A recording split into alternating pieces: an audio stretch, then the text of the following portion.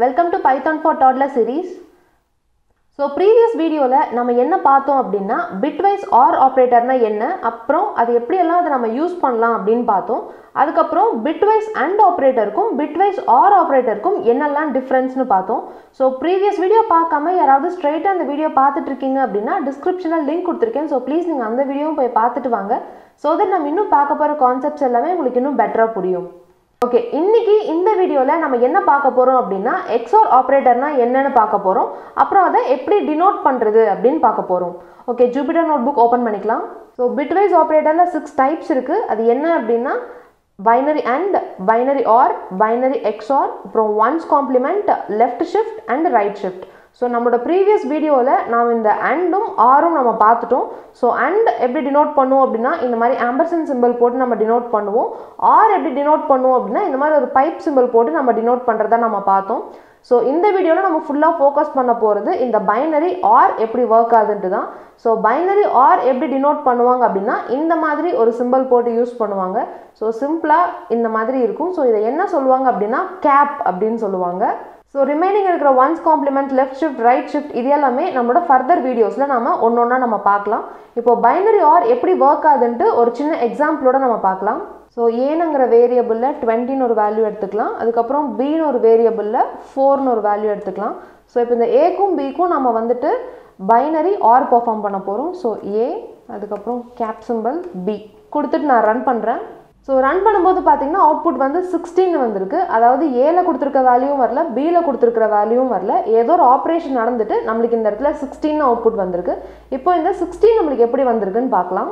So இந்த first ரெண்டு ஸ்டெப்ல நம்ம வேல்யூஸ் தான் a க்கும் b க்கும் நம்ம வந்து அசைன் பண்றோம். So இப்போ எக்ஸாக்ட்டா இந்த ஸ்டெப்ல என்ன நடக்குதுன்னு பார்க்கலாம். So a கேப் b அப்படினு கொடுத்திருக்கோம். அதாவது a XOR b அப்படினு கொடுத்திருக்கோம். So a ஓட வேல்யூ வந்துட்டு 20, அதுக்கு அப்புறம் OR ஆபரேட்டர், அப்புறம் b ஓட வேல்யூ வந்துட்டு 4.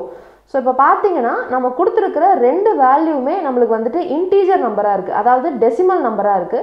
ஸோ ஃபஸ்ட்டு ஸ்டெப் நம்ம என்ன பண்ணணும் அப்படின்னா இந்த டெசிமல் நம்பரை பைனரியாக ஃபஸ்ட் நம்ம கன்வெர்ட் பண்ணணும். So first decimal 20 நம்பருக்கான equivalent binary number என்னன்னு பார்க்கலாம். ஸோ பைனரியோட பேஸ் நம்பர் வந்து 2 நம்மளோட ப்ரீவியஸ் வீடியோவில் நம்ம பார்த்துருந்தோம். ஸோ அதே மாதிரி ஃபஸ்ட் இப்போது பைனரி வேல்யூ நம்ம கால்குலேட் பண்ணலாம். ஸோ 20யை நம்ம திரும்ப 2ஆல் டிவைட் பண்ணணும். 10 டைம்ஸ் கம்ப்ளீட்டாக டிவைட் ஆகும். So remainder 0. ஸோ மறுபடியும் டிவைட் பண்ணும்போது 5 டைம்ஸ் ரிமைண்டர் கம்ப்ளீட்டாக 0. அப்புறமேட்டு 2 டைம்ஸ் ஸோ ரிமைண்டர் 1 இருக்கும். அதுக்கப்புறமேட்டு 1 டைம்ஸ் கம்ப்ளீட்டாக 0. ஸோ நம்ம முன்னாடியே பார்த்த மாதிரி எப்பயுமே நம்ம எழுதும்போது இந்த ஆர்டரில் தான் நம்ம எழுதணும், அதாவது இந்த ஏரோ மார்க் போகிற ஆர்டரில். ஸோ ஃபஸ்ட் இந்த 1, அதுக்கப்புறம் இந்த 0, அதுக்கப்புறமேட்டு இந்த 1 எழுதணும், அதுக்கப்புறம் இந்த 0, அதுக்கப்புறம் இங்கே இருக்கிற 0. ஸோ இப்போ பார்த்தீங்கன்னா இந்த இடத்துல நம்மளுக்கு 5 டிஜிட்ஸ் இருக்குது. ஸோ அட்ஜஸ்ட் பண்ணுறதுக்காக நம்ம இந்த இடத்துல 3 zeros ஆட் பண்ணிக்கிறோம். பிகாஸ் எப்பயுமே இது வந்துட்டு 8 பிட் இருக்கணும். இந்த இடத்துல நம்மளுக்கு 5 தான் இருக்குது. ஸோ இதை அட்ஜஸ்ட் பண்ணுறதுக்காக இந்த இடத்துல நம்ம ஒரு 3 zeros ஆட் பண்ணிக்கிறோம். ஸோ நம்ம ப்ரீவியஸாக பார்த்த வீடியோஸில் நம்ம 4 zeros ஆட் பண்ணியிருப்போம். பிகாஸ் இந்த இடத்துல நம்மளுக்கு 4 டிஜிட்ஸ் தான் இருந்தது. ஸோ டிஜிட்ஸ்க்கு ஏற்ற மாதிரி நம்ம முன்னாடி இந்த மாதிரி ஜீரோஸை ஆட் பண்ணிக்கணும். ஸோ செகண்ட் அதே மாதிரி 4க்கு பைனரி ஈக்குவலண்ட் நம்ம கண்டுபிடிக்கணும். ஸோ அதே மாதிரி 4ஐ டிவைட் பண்ணலாம். ஸோ 2 டைம்ஸ் கம்ப்ளீட்டாக டிவைட் ஆகும் 0. ஸோ 2 டேபிளில் டிவைட் பண்ணும்போது மறுபடியும் 1 டைம்ஸ் கம்ப்ளீட்டாக 0. ஸோ இது எழுதும்போது ஃபஸ்ட்டு இந்த 1 எழுதிடணும், அதுக்கப்புறம் இந்த 0, அதுக்கப்புறமேட்டு இந்த 0.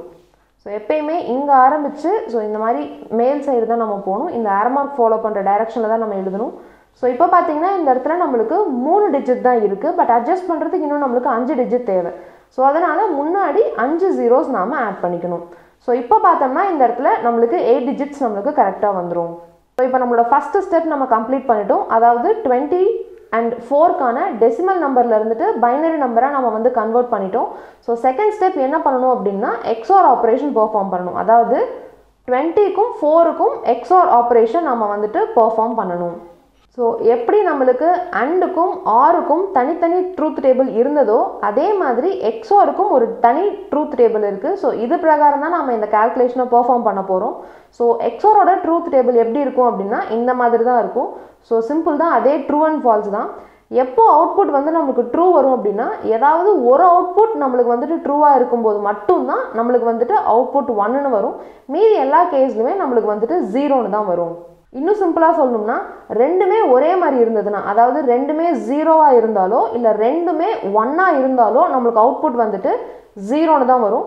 1 0 1 1, அதாவது ஒரு எக்ஸ்பிரஷனுக்கு 0 இன்னொரு எக்ஸ்பிரஷனுக்கு 1 இருந்தது அப்படின்னாலும் நம்மளுக்கு அவுட்புட் வந்துட்டு 1ன்னு வரும். இல்லை ஃபர்ஸ்ட் எக்ஸ்பிரஷனுக்கு 1 இருந்துட்டு செகண்ட் எக்ஸ்பிரஷனுக்கு 0ன்னு இருந்துச்சுனாலும் அதுக்கும் நம்மளுக்கு அவுட்புட் வந்து 1ன்னு தான் வரும். ஸோ இப்போ இந்த டேபிள் பிரகாரம் நாம் இந்த இடத்துல எக்ஸ்ஆர் ஆப்ரேஷன் பெர்ஃபார்ம் பண்ணணும். ஸோ இப்போ இந்த ட்ரூத் டேபிள் வச்சு நாம் இந்த இடத்துல எக்ஸ்ஆர் ஆப்ரேஷன் பெர்ஃபார்ம் பண்ணலாம். ஸோ இந்த இடத்துல நம்மளுக்கு ரெண்டுமே 0வாக இருக்குது. ஸோ ரெண்டுமே 0வாக இருந்துச்சுன்னா ரூல் பிரகாரம் நம்மளுக்கு அவுட்புட் 0 தான். ஸோ 0 போட்டுக்கலாம். ஸோ இந்த இடத்துல மறுபடியும் 2 0 இருக்குது. ஸோ அதனால் 0.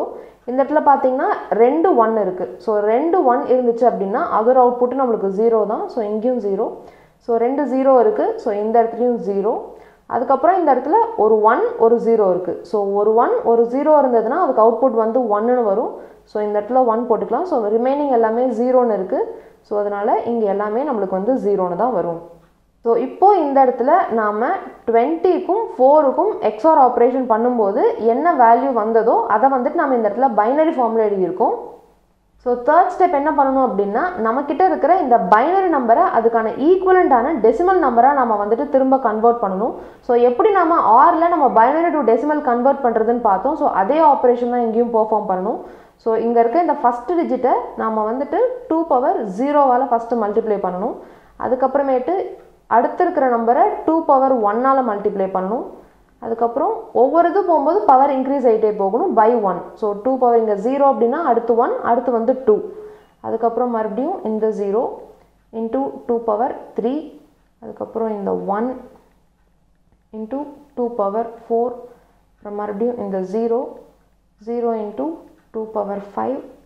அதுக்கப்புறம் இந்த 0 இன்ட்டு 2 பவர் 6. அப்புறம் இந்த 0 இன்ட்டு 2 பவர் 7. ஸோ இந்த இடத்துல ஃபஸ்ட்டு 0 இருக்கிறது எல்லாமே நம்ம வந்துட்டு எலிமினேட் பண்ணிடலாம். அதாவது 2 பவர் 3 வரைக்கும் நம்ம வந்து எலிமினேட் பண்ணிடலாம். பிகாஸ் எந்த ஒரு நம்பருமே 0வால் மல்டிப்ளை பண்ணும்போது நம்மளுக்கு அவுட்புட் 0ன்னு தான் வரும். ஸோ இது நம்ம கால்குலேட் பண்ண வேண்டியதில்லை. ஸோ அதே மாதிரி கீழேயும் பார்த்தீங்கன்னா நம்மளுக்கு வந்து 0ன்னு தான் இருக்குது. ஸோ இதுக்கும் அவுட்புட் ஆப்வியஸ்லி 0ன்னு தான் வரும். ஸோ இதுவும் நம்ம கால்குலேட் பண்ண வேண்டியதில்லை. ஸோ இந்த ஒரு இடத்துல மட்டும்தான் நம்மளுக்கு 1 இருக்குது. So 1 into 2 power 4. So 2 power 4 அப்படின்னா 2 இன்ட்டு 2 இன்ட்டு 2 இன்ட்டு 2, அதாவது 4 டைம்ஸ் 2 நம்ம மல்டிப்ளை பண்ணணும். ஸோ மல்டிப்ளை பண்ணும்போது நம்மளுக்கு இதுக்கான அவுட்புட் வந்து 16 வரும். So 1 cross 16 is equals to 16. So இந்த 16 தான் நம்மளுக்கு இந்த இடத்துல அவுட்புட்டாக வந்திருக்கு. ஸோ இந்த மாதிரி தான் பைனரி எக்ஸ்ஆர் வந்துட்டு பெர்ஃபார்ம் ஆகும். Binary and binary R binary XOR. So மூணோட truth டேபிளுமே பார்க்கறதுக்கு கொஞ்சம் கன்ஃபியூசிங்காக இருக்கலாம். பட் அது ரொம்பவே சிம்பிள் தான். ஸோ பைனரி அண்ட் பொறுத்த வரைக்கும் எப்போ நம்மளுக்கு ரெண்டு கண்டிஷனுமே நம்மளுக்கு ட்ரூ ஆகுதோ அப்போ மட்டும்தான் நம்மளுக்கு அவுட்புட் வந்து ட்ரூன்னு வரும். ஸோ மீதி இருக்க எல்லா கேஸ்லையுமே நம்மளுக்கு அவுட்புட் வந்துட்டு ஃபால்ஸ்னு தான் வரும். பட் இதுவே எக்ஸ்ஆர் பொறுத்த வரைக்கும் ஏதாவது ஒரு இடத்துல நம்மளுக்கு கண்டிஷன் ட்ரூ ஆயிட்டாலே போதும், நம்மளுக்கு அதுக்கான அவுட்புட் வந்துட்டு ட்ரூன்னு வந்துடும். எப்போ ரெண்டு கண்டிஷனும் ஃபால்ஸ் ஆகுதோ அப்போ மட்டும்தான் நம்மளுக்கு அவுட்புட் வந்து ஃபால்ஸ் ஆகும். பட் இதுவே எக்ஸ்ஆரில் நம்மளுக்கு ஒரு கண்டிஷன் ட்ரூவாகவும் ஒரு கண்டிஷனும் ஃபால்ஸாகவும் இருக்கணும். பட் எக்ஸ்ஆர் பொறுத்த வரைக்கும் நம்மளுக்கு ஒரு கண்டிஷன் ஃபால்ஸ் ஆகணும், ஒரு கண்டிஷன் ட்ரூ ஆகணும். இல்லாட்டி ஒரு கண்டிஷன் ட்ரூ ஆகணும், இல்லை ஒரு கண்டிஷன் ஃபால்ஸ் ஆகணும். அதாவது true and falls, wise versa. ஒன்று ட்ரூ ஃபால்ஸ்னு இருக்கணும், இல்லை ஃபால்ஸ் ட்ரூன்னு இருக்கணும். இந்த ரெண்டு கேஸில் மட்டும்தான் நம்மளுக்கு அவுட்புட் வந்துட்டு ட்ரூன்னு வரும். மீதி இருக்கிற கேசஸில் நம்மளுக்கு அவுட்புட் வந்துட்டு ஃபால்ஸ்னு தான் வரும். பைனரி எக்ஸ்ஆர்க்கான டெஃபினேஷன் என்ன சொல்கிறாங்க அப்படின்னா, எப்போ பைனரி எக்ஸ்ஆரில் ரிசல்ட் 1 இருக்கும் அப்படின்னா ரெண்டு பிட்டுமே நம்மளுக்கு வந்துட்டு டிஃப்ரெண்ட்டாக இருக்கணும். அதாவது ஒன்று வந்துட்டு ட்ரூ, ஒன்று வந்துட்டு ஃபால்ஸ் அப்படி இருக்கணும். அந்த சமயத்தில் மட்டும்தான் நம்மளுக்கு வந்துட்டு ரிசல்ட் வந்து 1ன்னு வரும். ஸோ ரெண்டுமே ட்ரூவாக இருக்கும்போதோ இல்லை ரெண்டுமே ஃபால்ஸாக இருக்கும்போதோ நம்மளுக்கு அவுட்புட் வந்துட்டு ஃபால்ஸ்னு தான் வரும். ஸோ அதுதான் சொல்லியிருக்காங்க. ஸோ அதுக்கப்புறம் அண்டுக்கும் ஆருக்கும் எக்ஸ்ஆருக்கும் என்ன டிஃப்ரென்ஸ்னு நம்ம பார்த்தோம். ஸோ இப்போ கொஞ்சம் கிளியராக புரிஞ்சிருக்கும்னு நினைக்கிறேன். ஸோ இப்போ நம்ம போட்டிருக்க கோர்ஸ் எல்லாமே நான் கிட்டப்ல அப்லோட் பண்ணியிருக்கேன். நீங்கள் வேணும்னா டவுன்லோட் பண்ணிக்கலாம். டிஸ்கிரிப்ஷனில் லிங்க் கொடுத்துருக்கேன். Happy learning. Bye bye.